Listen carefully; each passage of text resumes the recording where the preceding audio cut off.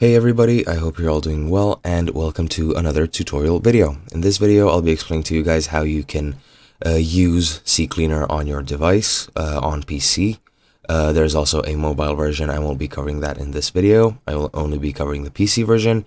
But yeah, let's get right into it. First of all, CCleaner is there is a free and a premium version. However, both versions are mainly used to clean cache files, temporary files, internet history, as you can see here, and things of that nature.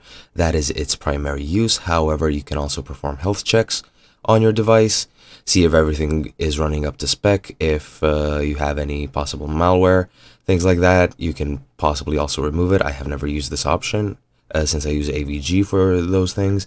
However, I think you might be able to do that. I don't know if it will actually allow you to scan, or rather if it will detect viruses by itself. I'm not aware of that. I don't know if it does that. Since I have AVG installed, it just overrides it. I think it might be able to. I can't really tell you guys, so I won't guarantee anything.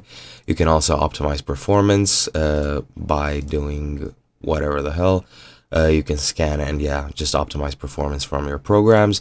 You can update your drivers, as you can see here, by scanning them and then updating them if it finds a newer version.